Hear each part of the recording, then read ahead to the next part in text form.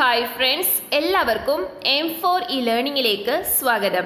ഇന്നത്തെ ക്ലാസ്സിലൂടെ ഫെസ്ബൽ 2 സ്റ്റാൻഡേർഡ് 9ന്റെ ഇംഗ്ലീഷും ബയോളജിയും class 3യുടെ homework അല്ലെങ്കിൽ ആക്ടിവിറ്റി വർക്ക്ഷീറ്റ് ആണ് നമ്മൾ ഡിസ്കസ് ചെയ്യുന്നത്.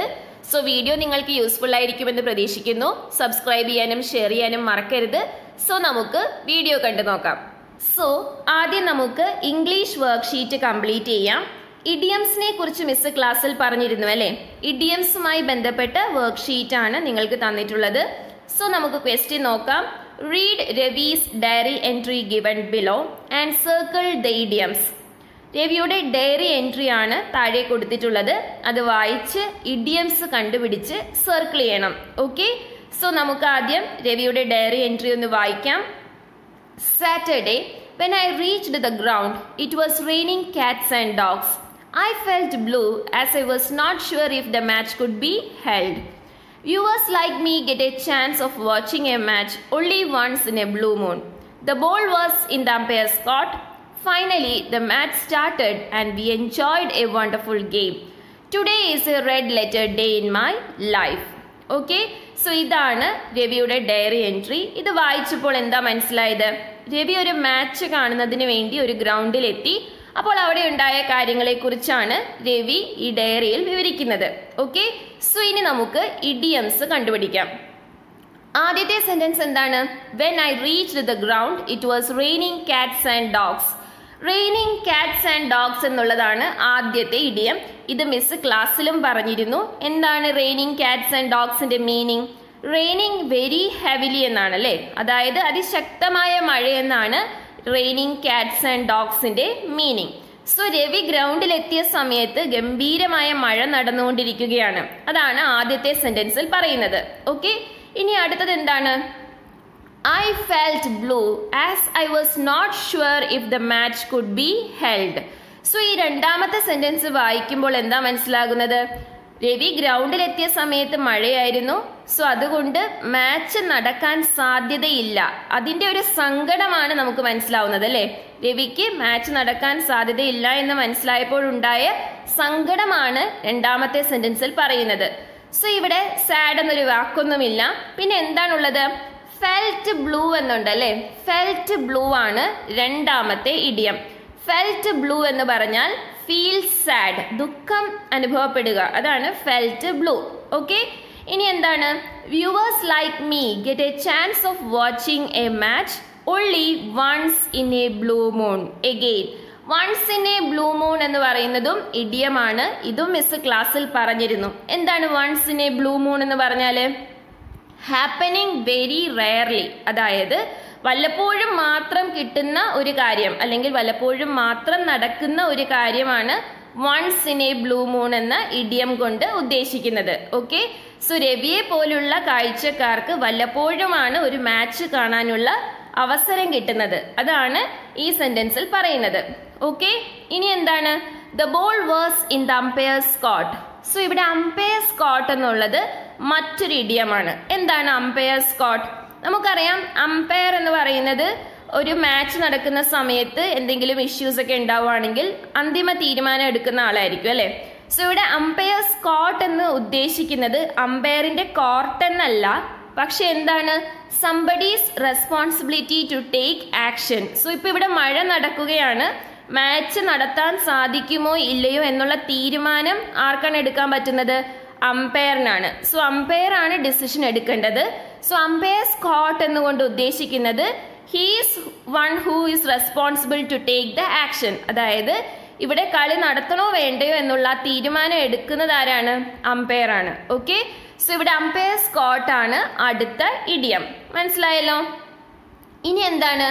Finally the match started and we enjoyed A wonderful game. അങ്ങനെ അവസാനം അമ്പയർ മാച്ച് നടത്താമെന്ന് തീരുമാനമൊക്കെ എടുത്തു. കളി തുടങ്ങി. നല്ല കളിയായിരുന്നു. അത് എൻജോയ് ചെയ്തു. Okay, today is A red letter day in my life. Again red letter day അടുത്ത ഇഡിയമാണ്. Red letter day. എന്താണ് റെഡ് ലെറ്റർ ഡേ കൊണ്ട് ഉദ്ദേശിക്കുന്നത്? ആൻ അൺഫോർഗെറ്റബിൾ ഡേ, മറക്കാനാവാത്ത ദിവസം എന്നാണ് റെഡ് ലെറ്റർ ഡേ കൊണ്ട് ഉദ്ദേശിക്കുന്നത്. മനസ്സിലായല്ലോ? So ഏതൊക്കെയായിരുന്നു idioms? Raining cats and dogs, felt blue, പിന്നെ എന്താണ് once in a blue moon, umpires caught, red letter day. Okay, ഇനി എന്താ പറഞ്ഞിരിക്കുന്നത്? Now match the idioms you have identified with their meanings. Okay, so ഇവിടെ ഇതിന്റെ meanings തന്നിട്ടുണ്ട്. ഇവിടെ ഇപ്പം നമ്മൾ കണ്ടുപിടിച്ച ഇഡിയംസ് ഇതിലേതിനാണ് മാച്ച് ആവുന്നതെന്ന് കണ്ടുപിടിച്ച് എഴുതണം. ഓക്കെ, സോ ഏതൊക്കെയാ തന്നിരിക്കുന്നത്? ഒന്നാമത്തേത് ഫീൽ സാഡ്, അടുത്തത് somebody's responsibility to take action, happening very rarely, raining very heavily, and അൺഫോർഗെറ്റബിൾ day. Okay, so നമുക്ക് എങ്ങനെ കറക്റ്റ് ആയിട്ട് മാച്ച് ചെയ്യാം? ഫീൽ സാഡ് എന്ന് പറയുന്നത് എന്തായിരുന്നു? ഫെൽറ്റ് ബ്ലൂ ആണല്ലേ. ഇനി അടുത്തത് somebody's responsibility to take action, അതേതായിരുന്നു? അമ്പയർസ് coat ആണ്. ഓക്കെ, ഇനി അടുത്തത് ഹാപ്പനിങ് വെരി റെയർലി, നമ്മൾ പറഞ്ഞു once in A blue moon ആണ് ഹാപ്പനിങ് വെരി റെയർലി. ഓക്കെ, അടുത്തത് ഏതായിരുന്നു? Raining very heavily. Raining very ഹെവിലിയുടെ corresponding ആയിട്ടുള്ള ഇഡിയം ഏതാണ്? Raining cats and dogs. Okay, last one an അൺഫോർഗെറ്റബിൾ day ഏതായിരുന്നു? A red letter day. Okay, so English worksheet നമ്മൾ complete ചെയ്തു. ഇനി നമുക്ക് ബയോളജിയുടെ വർക്ക്ഷീറ്റ് നോക്കാം. ഓക്കെ, സോ ബയോളജിയിൽ നമുക്ക് തന്ന ആദ്യത്തെ ആക്ടിവിറ്റി എന്തായിരുന്നു?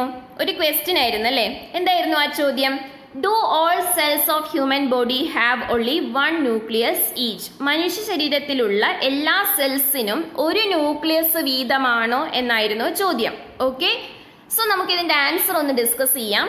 While most cells in our body have one nucleus, there are always exceptions to this rule. അതായത് നമ്മുടെ ശരീരത്തിൽ കാണപ്പെടുന്ന മിക്ക സെൽസിനും ഒരു ന്യൂക്ലിയസ് വീതമാണുള്ളത്. എന്നാൽ അങ്ങനെ അല്ലാത്ത ചില കേസസും ഉണ്ട്. അതേതൊക്കെയാണ്? Liver cells, muscle fibres and ഓസ്റ്റിയോക്ലാഡ്സ് are normal cells that often have more than one nucleus. Liver cells, muscle fibres, ഓസ്റ്റിയോക്ലാഡ്സ് ഇതെല്ലാം സാധാരണ സെൽസ് തന്നെയാണ്. എന്നാൽ ഈ സെൽസിൽ ഒന്നിലധികം ന്യൂക്ലിയസ് കാണപ്പെടുന്നുണ്ട്. ഇനി വേറെ കേസ് ഏതാണ്? Cancerous cells and those infected with viruses can also have multiple nuclei at time. Cancer ബാധിച്ചിട്ടുള്ള സെൽസിൽ അതേപോലെ വൈറസ് ഇൻഫെക്റ്റ് ചെയ്തിട്ടുള്ള സെൽസിലും ഒരു സമയത്ത് മൾട്ടിപ്പിൾ ന്യൂക്ലിയസ് അല്ലെങ്കിൽ ഒന്നിലധികം ന്യൂക്ലിയസ് കാണാറുണ്ട്. ഇനി അടുത്ത കേസ് ഏതാണ്? Also during some stages of cell division there will be 2 nucleus in A cell. Cell division നടക്കുന്ന സമയത്ത് അതിന്റെ ചില സ്റ്റേജസിൽ ഒരു സെല്ലിൽ 2 ന്യൂക്ലിയസ് കാണപ്പെടാറുണ്ട്. സോ നമുക്ക് എന്ത് പറയാം? Do all cells of human body have only one nucleus each എന്ന് ചോദിച്ചാൽ അല്ല അല്ലെ, ചില എക്സെപ്ഷൻസും ഇതിലുണ്ട്. മനസ്സിലായല്ലോ ഇതിന്റെ ആൻസർ. ഇനി രണ്ടാമത്തെ ക്വസ്റ്റ്യൻ എന്തായിരുന്നു? Is there any cell in human body without nucleus? Nucleus ഇല്ലാത്ത ഏതെങ്കിലും സെല്ല് മനുഷ്യ ശരീരത്തിൽ ഉണ്ടോ എന്നായിരുന്നു ചോദ്യം. ഇതിന്റെ ആൻസർ എന്തായിരിക്കും? മനുഷ്യ ശരീരത്തിൽ കാണപ്പെടുന്ന എല്ലാ സെൽസിനും ന്യൂക്ലിയസ് ഉണ്ടോ? അതോ ഏതെങ്കിലും സെൽസിന് ന്യൂക്ലിയസ് ഇല്ലാതെയും കാണപ്പെടുന്നുണ്ടോ? നമുക്കിതിന്റെ ആൻസർ നോക്കാം. Yes, not every cell in human body contains DNA bundled in A cell nucleus. നമ്മൾ നേരത്തെ പ്രോക്യാരിയോട്സും യൂക്യാരിയോട്സും പഠിച്ച സമയത്ത് പറഞ്ഞിരുന്നു എന്താണ്? ന്യൂക്ലിയസ് ഇല്ലെങ്കിലും DNA പ്രസന്റ് ആയിരിക്കുമെന്നല്ലേ.